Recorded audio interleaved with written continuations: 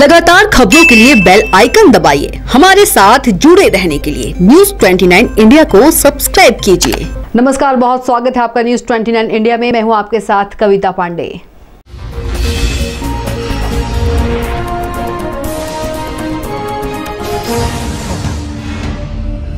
इंदौर के एलआईजी स्थित गुरुद्वारे में सिखों के 10वें गुरु गोविंद सिंह की 353वीं जयंती समारोह के अवसर पर देश के हजारों श्रद्धालुओं ने माथा टेका।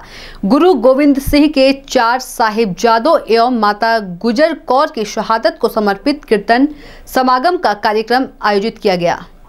कार्यक्रम के लिए विशेष रूप से पटियाला के अवतार सिंह को आमंत्रित किया गया था। अवतार सिंह ने दशमेश पिता गुरु गोविंद सिंह के परिवार द्वारा हिंदू धर्म को बचाने के लिए दी गई शहादतों के बारे में विस्तार पूर्वक बताते हुए उनकी जीवनी का परिचय दिया। उन्होंने बताया कि गुरु गोविंद सिंह के परिवार की शहादत की बदौलत ही आज हर हिंदू अमन चैन की सांस ले रहा है। इसी बीच उन्होंने गुरु नानक देव जी की महाराज और गुरु गोविंद सिंह के जीवन पर भी प्रकाश डाला और इनके कदमों पर चलने का उपदेश दिया। युवाओं को इस तरह के धार्मिक कार्यक्रमों में बढ़ चढ़कर हिस्सा लेना चाहिए, क्योंकि इन धार्मिक कार्यक्रमों से समाज में बेहतर संदेश जाता है, वहीं मन को भी शांति मिलती है।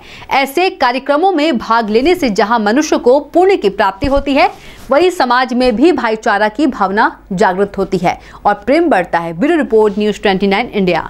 तो आप देखते रहिए न्यूज 29 इंडिया, एक देश सारे प्रदेश।